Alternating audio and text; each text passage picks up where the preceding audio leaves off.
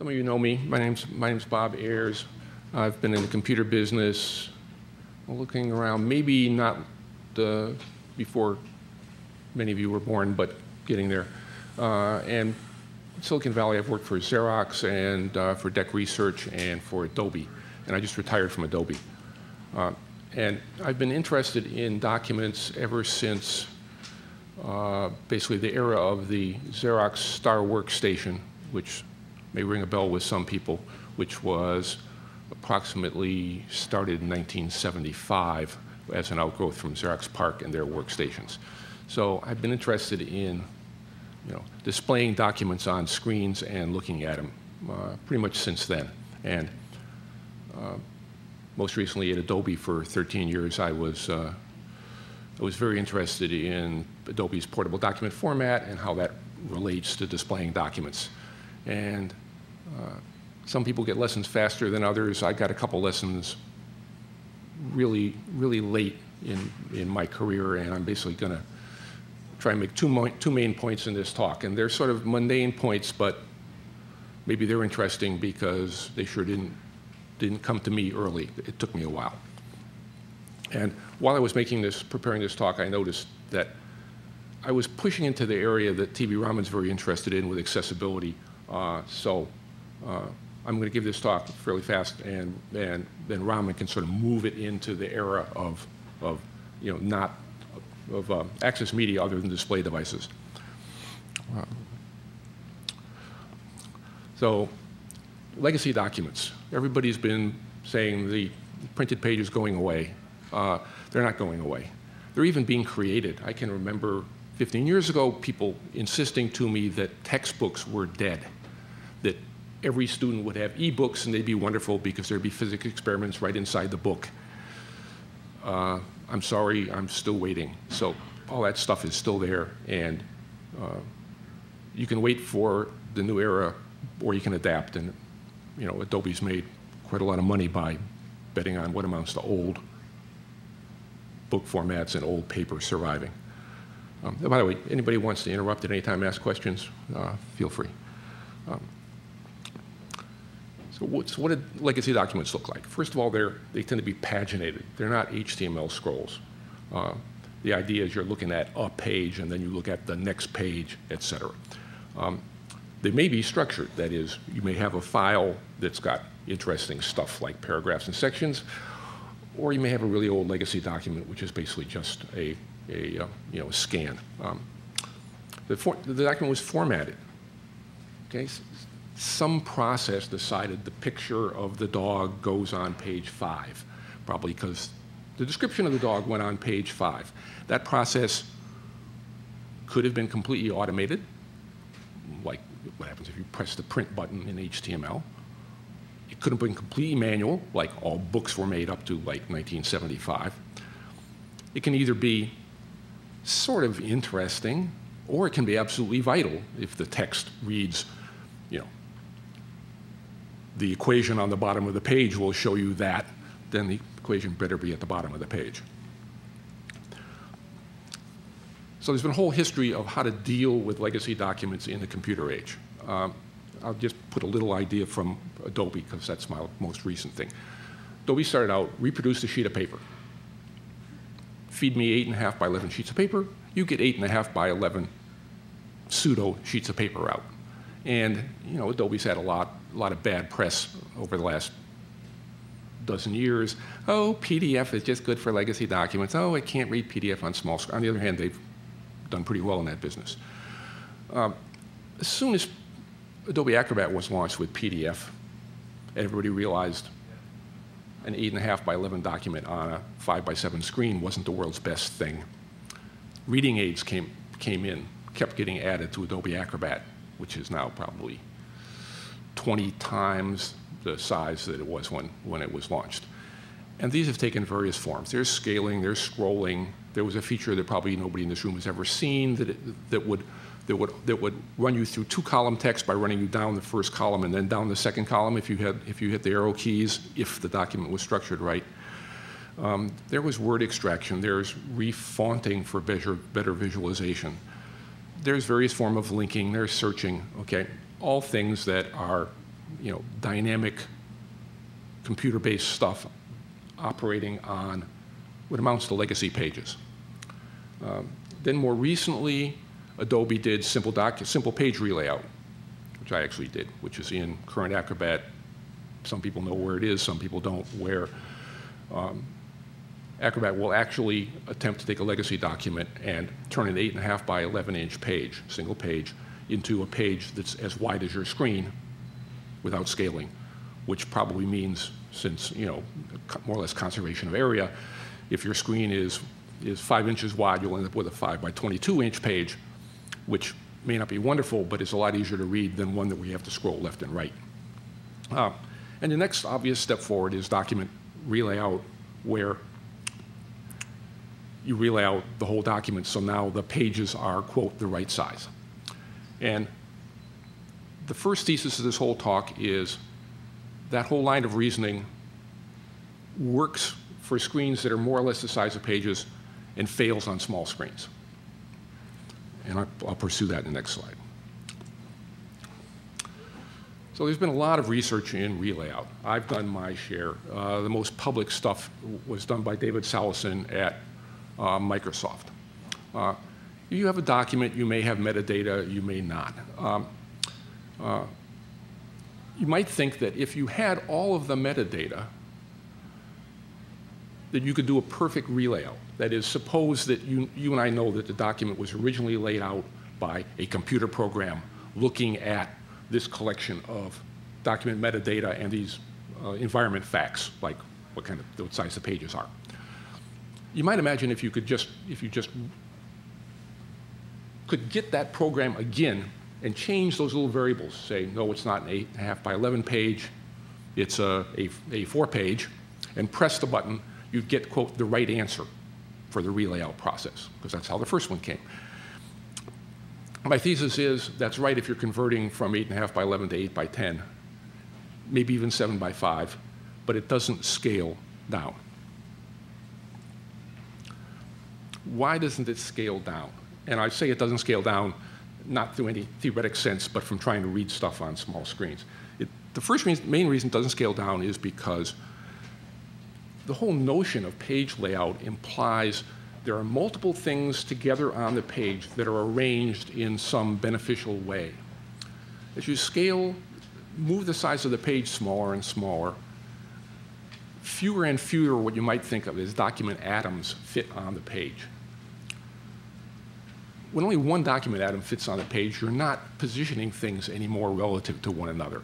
And we can debate about whether the atom is the word or the paragraph.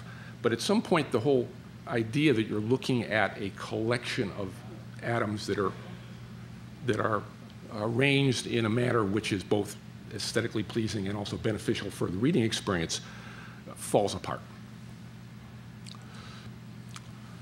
Oh my, what are we going to do about it? Well, the counterforce is we have a dynamic medium here, so that we don't have to just relay out.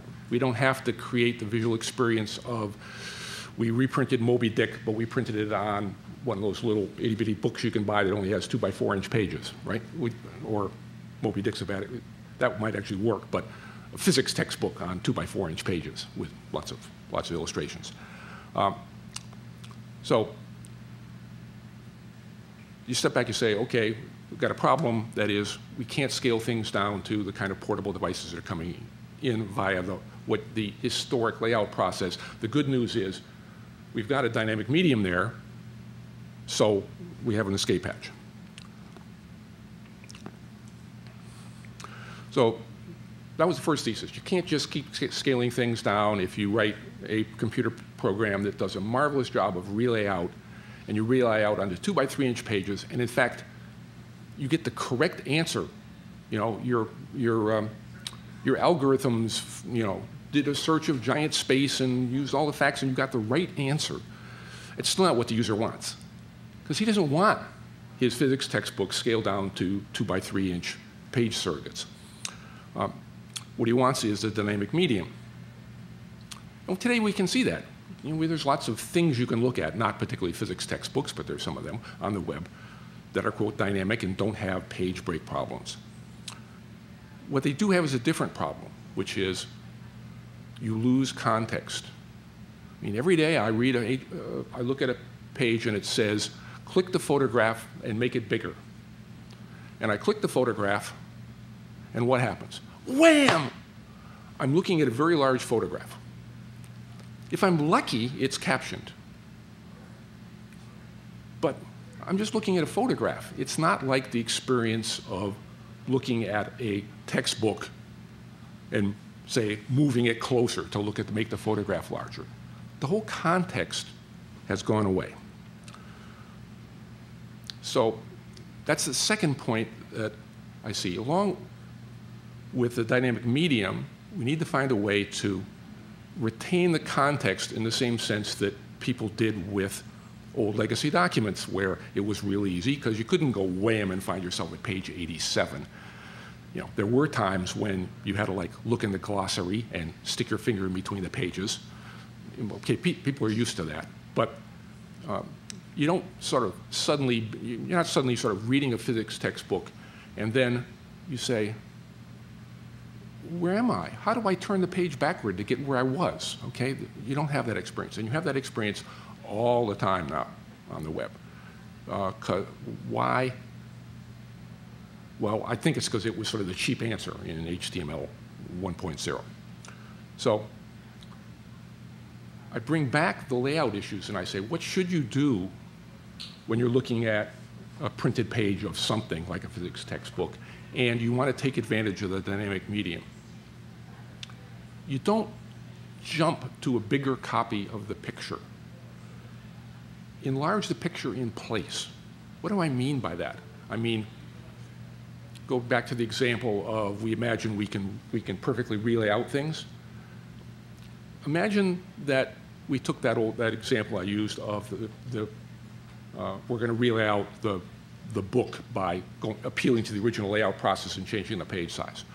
Imagine going back to there, changing the page size, and then scaling the photograph, and then saying, process, relay out the page. Suddenly, what would happen? Well, on page 57, you get a bigger picture of a dog. But it would still look like a laid out book, and the dog is still in context, and you can get to the dog by moving forward or backward. So if the guy says make a picture bigger, and he's looking at a web page, you shouldn't jump him to a bigger copy of the picture. You should create him a web page where that picture is bigger. Not impossible to do. And the same thing holds throughout. Don't jump to a reference.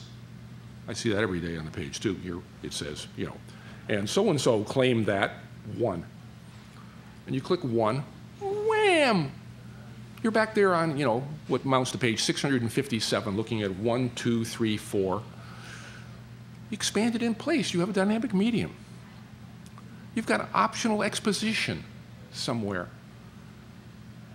You know, you don't want to put a big parenthetical phrase in. Fine, put an empty parenthetical phrase in, hide it. And if the guy clicks it, don't go wham. Expand it out in place and do the relay out. Your computer's fast, okay? You can do that. You see actually a little bit of the show hide thing now in blogs, turning on visible bits. You know, people put a little quiz in and say, click for answer. That's the expansion in place kind of thing I'm talking about, but that's just sort of mundane, one-dimensional stuff.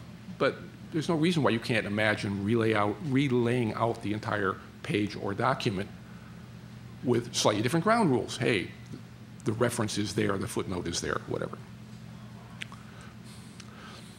So that's basically all I want to say. Those are only 2 points. The relay out with a different page size works fine if the page is more or less the same area. And when the page size is small, it stops working. And if you're in the business of creating marvelous layout algorithms that divine wonderful information from the legacy document and then think deep about what would have happened with the layout program if I'd merely said, the page is 2 by 3 and push the layout button. You may get a mathematically perfect answer, but it's not the answer the user is going to want if it's like a physics textbook. Taking advantage of dynamic media is, I hope, the fix. But the dynamic medium has to retain context. It has to retain the simplicity of the user experience. And how to do that's interesting because, of course, at some point, you can't expand the picture of the dog in place and keep a lot of context if the bigger picture of the dog is exactly the area of the user's itty-bitty screen. So there's a lot going on there, but I claim that the answer is not going wham with hyperlinks. It's not even forward and back buttons. It's probably not even keeping a little representation of the tree of how you got to here up at the top of the screen. I have trouble with those trees, and I'm a computer nerd, okay?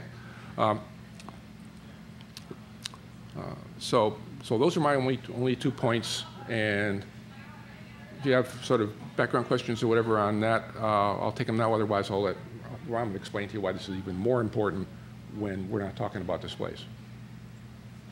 Yeah, Jim. A quick question. Why not zoom the picture of the dog in place as opposed to relaying out the page? What do you mean? You mean like zoom the page? No, the picture, the dog appears in some area of the page. Yeah. So you want it bigger, so it zooms within that area. Because if I and obscures the text which used to be immediately to its right? No. The frame stays the same. So you have to scroll around and okay, because if you like zoom the whole page and then recenter the image, then you have the problem that the caption says, and then the dog, and it's off the right-hand side of the screen. What I'm saying is you ought to relay out the page so that the caption wraps effectively. Yeah.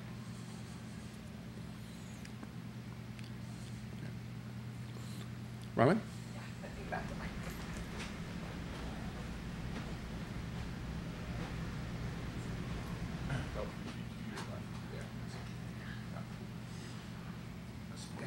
Okay. So I started thinking of these problems many years ago when I was doing my PhD work, where I was actually asking the question, what did it mean to effectively read documents? And that work actually led to building a system that read fairly complex mathematical documents. A wonderful piece of software that served a marketplace of one, namely me. And then I moved on to other things, such as reading things effectively on the web. But a lot of this thing sort of comes back to the mobile space in a much more interesting way, because at the end of the day, after you've used your mobile phone to do something, you actually want to, the goal is to finally read the right information, right? You don't pull your mobile phone out of your pocket for the pleasure of clicking radio buttons or checking checkboxes. What you're doing is you want to read the train timetable, or you want to read that quick thing that you wanted to check in a reference or whatever. So if you ask those questions of how do I take documents and then read it on a small screen, this whole space becomes very interesting, because just step outside the computer interface and ask all the questions about what documents work well for you. So newspapers work beautifully, right? You can fold up a newspaper, so you're reading the sports column, and that picture lines up with that thing, and there's a lot of context happening there. Similarly with a textbook with table of contents and indices and so on. So this whole question of how you take content and then leverage a dynamic display and hypermedia, but then take into account the fact that you have a small display, I believe is an area that we are all beginning to just scratch the surface on. We've essentially sort of gotten away to some extent on the desktop by not fully leveraging the dynamic nature of the display, because the display is big. On the small display, it becomes very interesting. And similarly, when you're doing spoken output, it becomes very interesting, because what you have there is spoken interaction is essentially temporal. So you now have a one-dimensional time-bound stream of content that's flowing by you. So you don't have the luxury of moving around it and browsing. So you're sort of there as a passive listener listening to this active stream flying by, in contrast to the paper world where you're used to this big display sitting there and your eye can look at up to the left corner and down to the bottom right corner. So for instance, one of the things that was very effective in the system I built for my thesis, you could actually give meaningful labels to things. So in a printed book, the following works very well, right? You read a proof and it says, by theorem 7.5 and lemma 8.3, we get equation 9 and hence the result. Now, admittedly, this is not the most user-friendly presentation of any content, but you will see this in mathematics books and physics books all the time. Now, this works well in the printed world. It sort of is suboptimal in the online world, and it's completely unworkable in the spoken world. And what I had built in the speech interaction system was, when you read equation theorem 7.3, and as you understood it, you could label that Fermat's last theorem, and then all references to that thing would get replaced from being 7.3 to Fermat's last theorem. Because if you step back and ask, why is that thing 7.3? That act of numbering that equation 7.3 and using it in a reference as by equation 7.3 is an artifact of the batch-oriented typesetting, formatting, printing process. And when you're in a dynamic world, that can get late bound. So a good Lisp hacker, good Python hacker, right, your immediate reaction is to say, let me use late binding to solve this problem. And late binding actually solves a lot of these problems that Bob was talking about, both in terms of making very late bound decisions as to where you place things and also how you name things. So if you bring up a web page and you're looking for the weather forecast, if you go to weather.com, weather.com will try to tell you a lot of things. There's wonderful content there.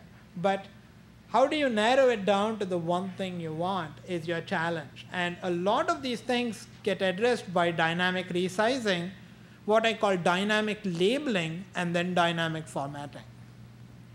So Bob, you want to take it back, or? So what is that? Yeah. Okay. Yeah, I'll hang around here in case you need me again. Sure. I'll sort of melt away into the background. Sounds fair.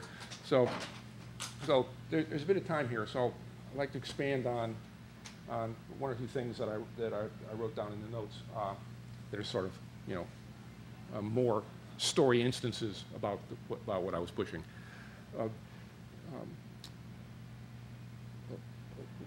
Little war story. The first time I realized how important context was at Sark's Park when the Altos were replaced by the Dorados, much faster computers. And at the time, the Bravo text editor was running on the Altos, which turned into Microsoft Word, give you a flavor.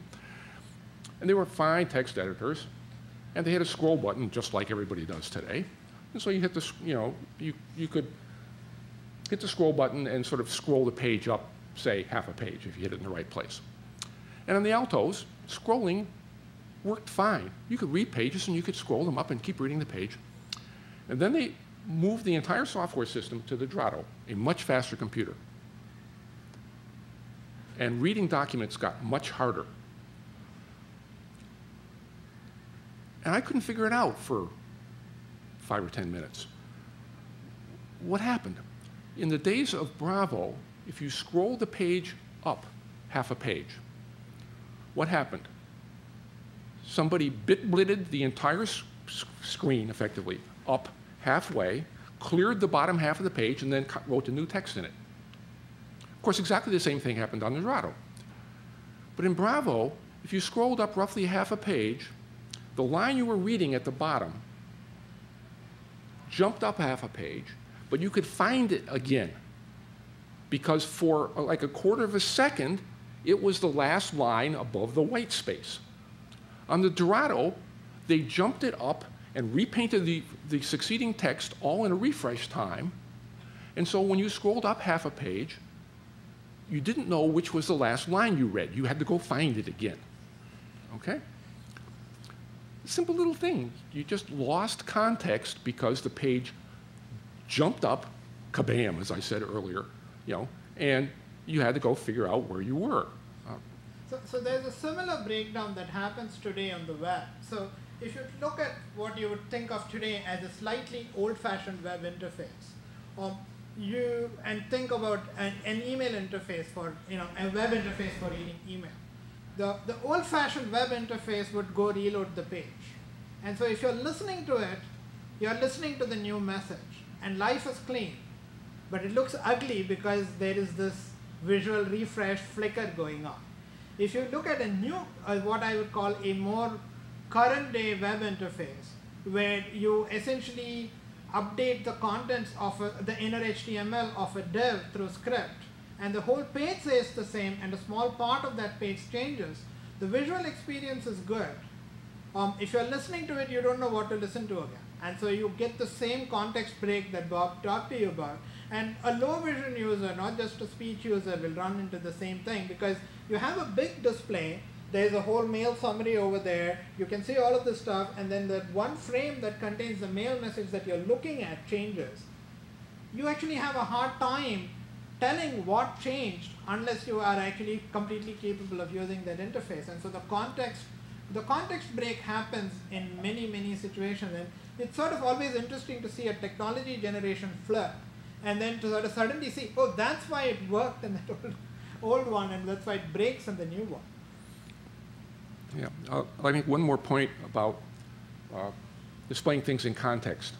So what I didn't bring up in the original slides was there are some good examples of this in sort of the simple layout mode of source language editors.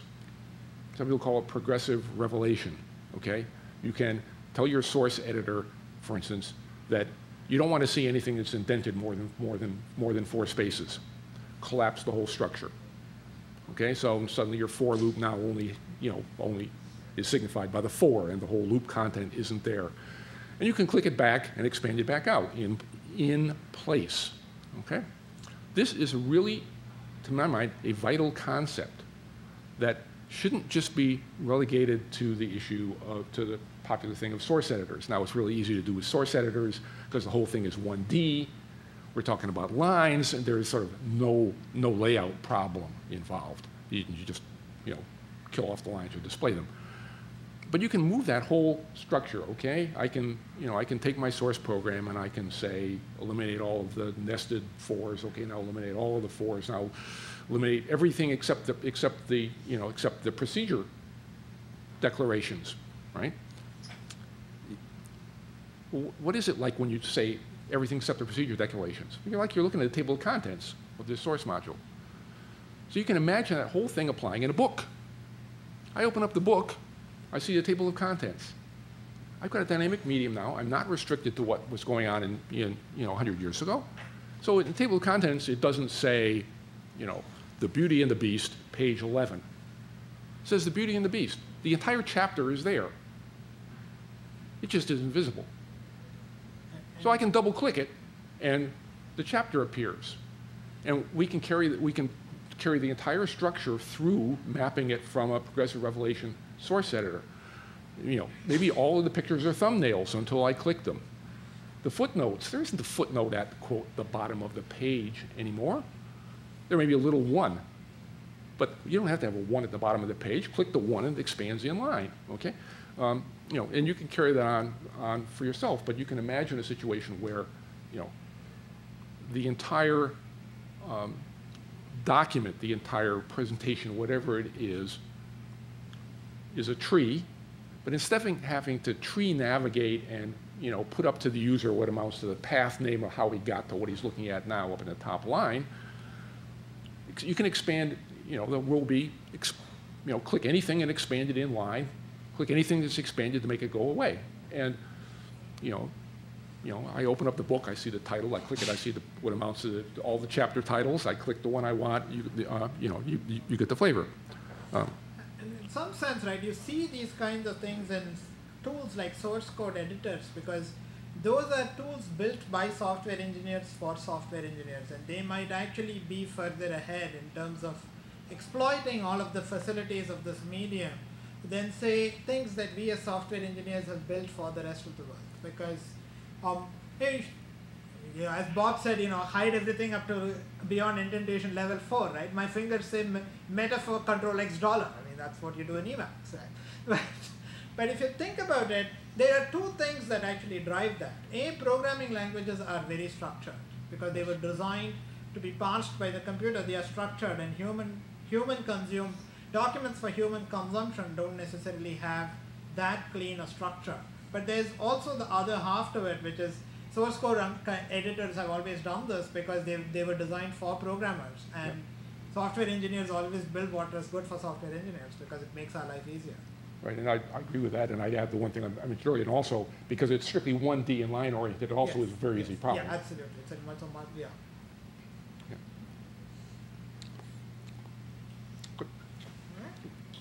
Questions?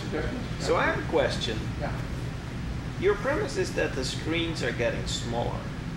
Yeah. Here at Google, the screens are actually getting bigger if you look around. Now, we're software engineers, so maybe what we do for ourselves is not what we do for the people out in the street who are walking around with iPods and cell phones. But I would just, as a user of documents, much rather have a larger screen than technology that somehow lets me read text on an iPod screen, because even with the best technology that you're describing here, there's not enough information that fits on the page, just in number of bits. So I agree that, you know, I'm not knocking big screens. I think some of this generalizes even to big screens, like what I said about expanding the table of contents in place instead of having to jump to page 9. But I think that there are large trends that are going against big screens. In particular, you know, Business Week or something will tell you that, you know, the computer interface has arrived and it is the cell phone. Just because empirical observation says people walking down the street, you know, just go out there and walk down the street, you will not see the majority of the people carrying a laptop. You will not see the majority of people carrying a notepad. You will not even see the majority of people carrying an iPad. But you will see the majority of the people carrying a cell phone. You know, people have voted. Now, I don't know if that's strictly true or not, but it's certainly true that the computer the guy has with him is the one he's going to use. So there are a couple of other things you could say. About 10 years ago, I suddenly realized while I was reading Charles Dickens, so all those books are, you know, staged in England in the 19th century. Right? If you read those books, you observe something funny. People carry candles and lanterns into rooms. Nowadays, we don't carry candles and lanterns into a room. We walk into a room and flip a light switch, right? So at the time, I wrote something up where I said, well, you know, carrying a laptop with a display in the 20th century is like carrying a candle into a room in the 19th century. And we shouldn't be doing this. We should be carrying a portable device like a phone, walk into a room and use whatever big display is hanging there. I believe that vision will happen. So you probably will not be squinting at your iPod screen. But that said, even if you have a big screen, now this is the part of me that is greedy that is speaking. Right? So you could say, well, if I have a big screen, I could just do what I do in the print world today and lay out and be done with it. But the greedy part of me says, if I know how to do dynamic layout and do dynamic expansion and collapsing, and I can make that work on a small screen with a legacy document, then with the big screen, I can consume 10 times as much information effectively as I do today with, say, a big screen and a legacy document. So there could be value in it either way. Sure, yeah. Right? Because it's you know, clearly all of the layout tricks we know to do on paper have developed over, what, 2,000 years? I mean, it took a big jump after Gutenberg, but even before that, we sort of knew how to do some of them. Right? So what does it mean for, you know, I'll say, now you have the computer display now, you have a big display, and you have the ability to render really rapidly. What can we do in terms of rendering that makes your whole task of consuming information more efficient? And you can also, I mean, I agree with Raman. It says at some point, if you're walking into a room like this, you'll expect that there's some nice interaction medium around. On the subway, maybe not.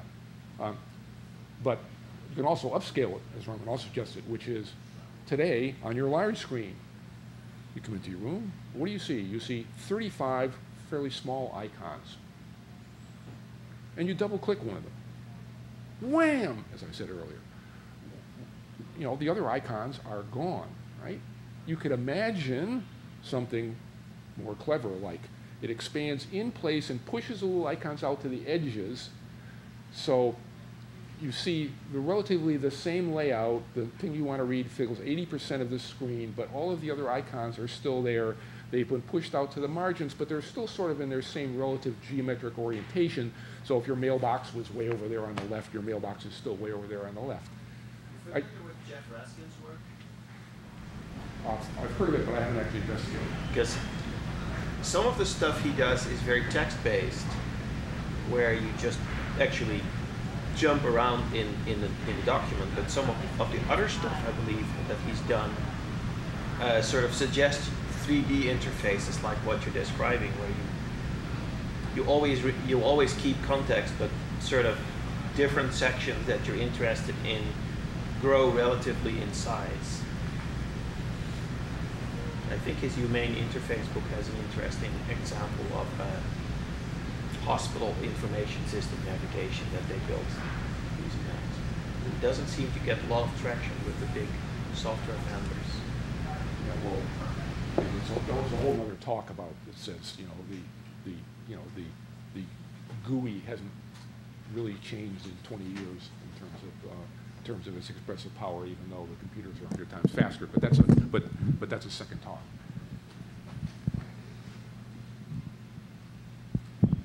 You move further away from Okay. Yeah. So. Oh, did we mess up your video? He just handed the mic over this way. Okay. So yeah, so I still like to see this pushed. I agree with you about the large screens, but I say, if you grow the screen, in some sense, I can grow the problem space to bring up the icons and whatever. So I'd still like to see it. I mean, in some sense, display size is like memory and cycles on a computer, right? I mean, our handheld now has more cycles and more memory than a desktop machine, say, 10 years ago. And in the mid-90s, when the small devices were, getting popular, like the Pilot, a lot of the old programming tricks of how to program on small footprint devices suddenly became relevant.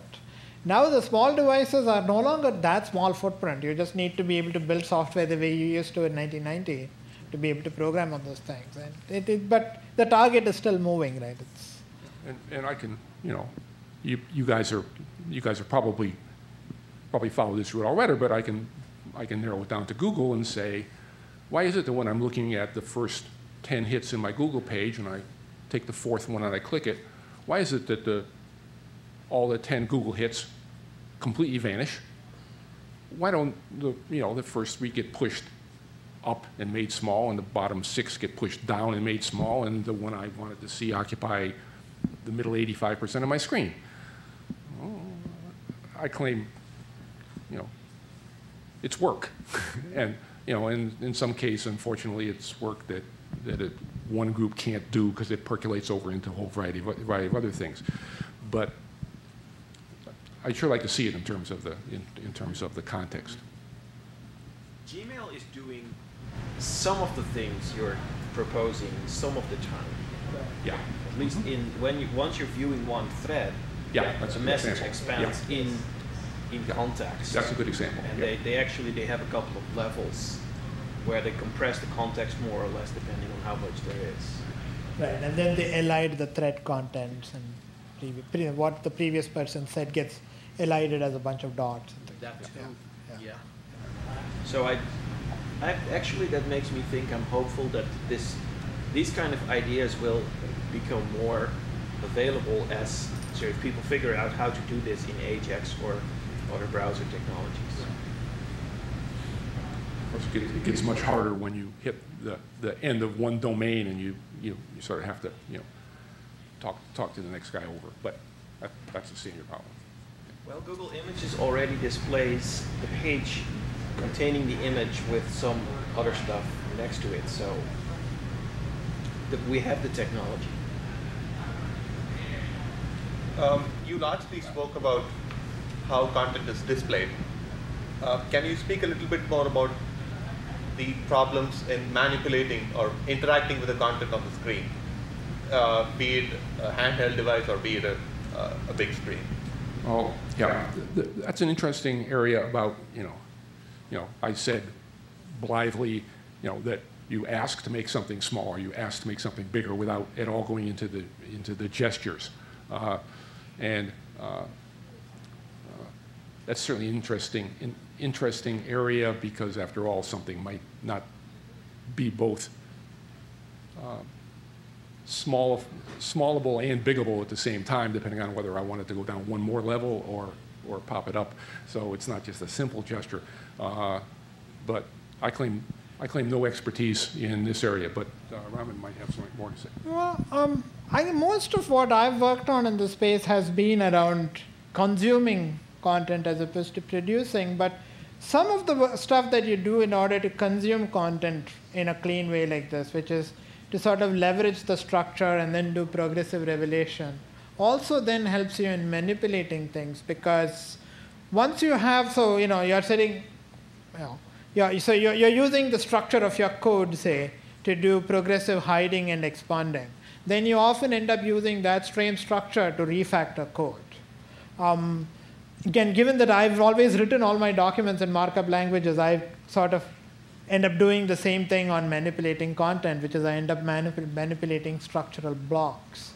Where I believe some of the interesting stuff needs to happen is between marrying a clean, simple-to-use GUI that the rest of the world that doesn't like programming languages can use, while sort of retaining structure. I mean, there have been products in the past that have tried to do that have been very XML, SGML oriented, like FrameMaker plus SGML comes to mind.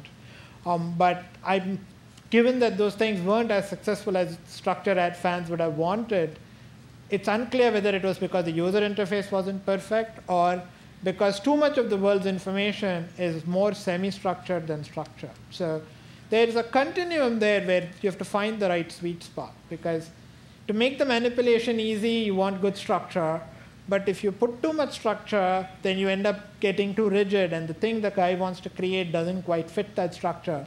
And he completely escapes that model and goes to a totally unstructured mess. So. Let me add pick up TV, Raman. So there's been a history of what you might call two-view editors.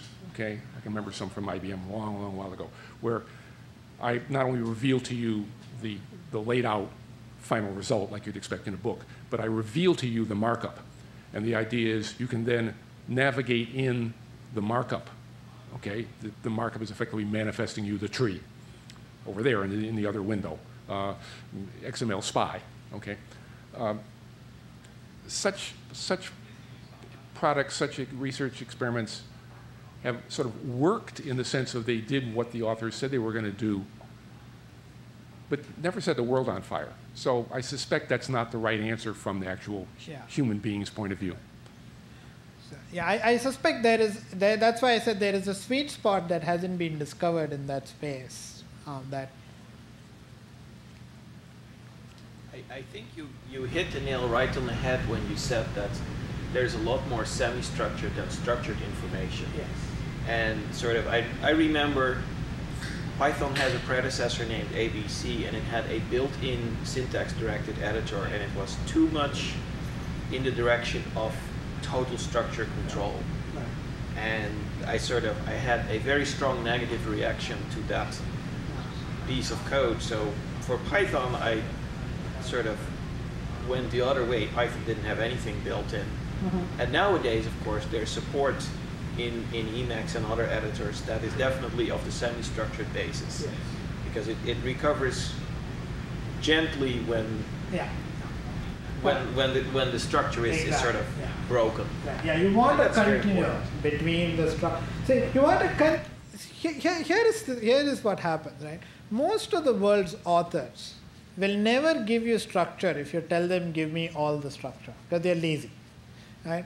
At the same time, in fact, what happens is most of the time you realize there is some structure in one thing that you're doing only after you've done it 3 times. So if you have to sort of first figure out what the structure in what you're doing it is, even before you've done it once, you never do it. So I suspect my gut feel about where that sweet spot is that you let people do things, and then as they are doing it, you let them discover that structure, And as they discover that structure, they tell you about it. And that's what I think of as the semi-structured world. So, you're writing a document, but as your document, when you do have a set of numbers that is, an equation or something, you get some extra brownie points for saying it's an equation because it just works better, and then therefore you do it. And then that world works because you progressively build it up.